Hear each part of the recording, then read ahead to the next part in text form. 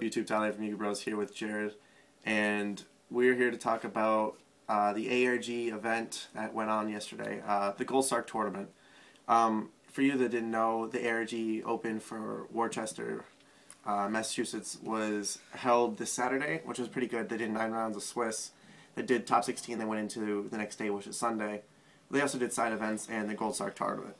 The Gold Sarc Tournament was for the Shonen Jump one, if I'm right? Yeah, the Shonen Jump $800 retailed prize card that the Gold Sarc, yeah, everyone knows about it. There's also for the Des Voskofs, the second place person got a flight to the next ARG event. They used to give out a box of like Shadow Specters and 2 Joey's Worlds, so there's a lot of good prizes. Pretty good, yeah. And it's like a large local size, so it was like not large local size, like yeah, I'd say large local size. About, I think about 70. Yeah, 75 people. 75 people probably entered, so. Yeah, 6 rounds of Swiss, so it was pretty good. A friend of mine, Matt Herrera, actually won. We have the deck profile up, so give that a like, comment, just look it up. It's pretty good. Matt Herrera is a 16-year-old kid. He's a really good player. He's been playing for a while now, but starting recently to get up there in popularity. Like he top 8 at a regional back in Gearja format. He was well known for that for a little while. But we're talking about today an incident that happened at the end of the event. Matt Herrera played 2 really good players, Billy Brake and Desmond the Car Curry King. He's in the finals against Desmond, and Desmond offers him a scenario where they play it out for the prize card, but they mark it off as a draw, so that way Patrick Hoban has better, or the ARG players or Patrick Hoban has a better chance of placing higher, yeah, or whatever. Chance of playing higher, so you get better prizes or get the flight. So Matt says, no, I want to win. I want to be known as I want to be number 1. I don't want to go 5-0-1. I want to go 6-0. And he's like, and Desmond respected that. He's like, yeah, I respect that. Good luck. They shook hands. They played the game out.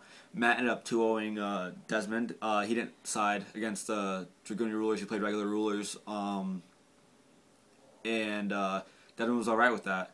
The problem occurred afterwards when Billy Briggs says to Matt Herrera, I don't know why you couldn't just mark the draw. You're making things more difficult. And Pat Hoban picked up from that saying, the kid's fucking retarded. First of all, Matt Herrera is 16 years old. Patrick Hoban, I don't know exactly how old he is, but he's too damn old to be starting shit with the little kid. Before this event, I was talking to Patrick Hoban, asking his advice, because I also played Dragoonie Rulers. He seemed like a pretty nice guy, but I also lost a lot of respect for him in that aspect. When my friend Tony, also friends with Matt, heard that, he confronted Pat Hoban about it. He's like, who are you to talk shit to a 16-year-old kid? He's like, Patrick Hoban said again, he's fucking retarded. He would have also got the Gold Sarc again, but if he just marked draw. And we explained to Patrick Hoban that it wasn't about the Gold Sarc at that point. He wanted to win the tournament. He wanted to say he went 6-0, beating both Desmond and Billy Brake. And people around were saying that he respected that, but then it got escalated. My friend Tony got really angry, and he said to Patrick Hoban, one second, you play Yu-Gi-Oh!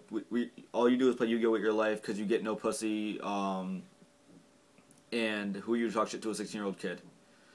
And that's when people like went crazy. Like people like laughed, and like I walked away because I couldn't like keep a straight face. But we're gonna bring that up to tell you, like, there's been videos before saying how much of a bitch Patrick Hoban is. With Courtney Waller, I saw a video where Patrick Hoban tried to rule shark someone with Stardust. The guy goes dark. He goes dark hole. Guy taps Stardust and then puts it in the graveyard to show that he's activating it. And then he brings it back in the end phase, and Patrick's like, oh, you didn't say tribute, so you don't get the effect. And the judge kind of screwed him over on that. Screwed over the other guy on that. But I just thought that was really like poor sportsmanship on Patrick Hoban's part. Like, he's been topping these ARG events. He's earned numerous amounts of credit from that. I think he got to go to YCS Italy because of that, because of his first top there. And I feel like if you could win like a champion and be happy for someone else, like he was happy for Desmond and stuff, that you can lose like a champion as well. Like, it's sportsmanship. This is Yu-Gi-Oh! It's not the end-all, be-all. Like, you should have some more respect for yourself than that. Yeah. Where I was standing was at the last round when Matt went 5-0 with the Dragon Rulers. I was behind Desmond and I was watching. And at first they were talking about it and Desmond was, on the outside he showed that he was like, alright, I respect it, but on the inside you could tell that he did not want to, chance not getting second. I mean, going 5-0 and then not being able to get the top, 4 main prizes is it's shitty. Yeah. And it went Matt Herrera, Desmond, and the next one was Billy Brake versus his opponent. Some random kid. Another dragon. It was a dragon mirror. They ended up shuffling their side decks into their main deck and signing out 15 random cards, so they obviously didn't give a fuck at that point. And then there was Patrick Hoban right next to him and someone else, and then I had some other people. Billy Brake seemed to put in his input due to the fact that obviously Desmond being friends with the ARG members, he just didn't understand why. I mean, I'm sure if Desmond would have won, they wouldn't have said a thing. Yes. But because Matt was the upset and got into it, he 2-0'd him. I mean, he played it out. Yeah, he wanted the 6-0. Yeah, Matt 2-0'd Billy Brake earlier in the match, and from what I witnessed, I'm not saying this is fact, I thought Billy Brake was stalling in time. There was 2 minutes and 30 seconds left on the clock. Billy Brake had already attacked, and Matt was at 3,900 to Billy's 17. Billy Brake had returned set, so he tried to do ancient fairy dragon plays after thinking, and it just seemed to me that he's happening to make a play that makes him gain life points after he's been sitting down for like 5 minutes trying to deck Matt out under Max C when Matt has 18 cards left in deck. Obviously, like, at that point, I would have scooped, said, good game, you win, but he was just trying to squeak it out, and he's been thinking, he's like, as soon as like the minute clock, as soon as it hit a minute, that's when he started making plays more quickly. Like, he sat there for like a minute and a half, just counting, thinking, and then he was like, okay, special summon, flip return, and all that. Like, if you flip, like, I thought that was kind of bullshit, but it ended up not even mattering.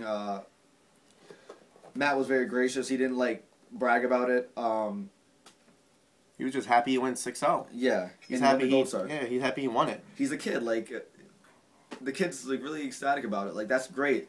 That's what the game should be about. It shouldn't be like, oh, a couple of grown-ass men win the same shit every time. It's like, this guy won playing this deck. Like, granted it was a dragon thing, but it's a 16-year-old kid beating some of the best players in the game. He put in work and he deserved to win it. So the fact that not an ARG won it is what got it all butthurt. And as soon as Pat Hoban, it was tolerable. Like, they were, bickering about it after.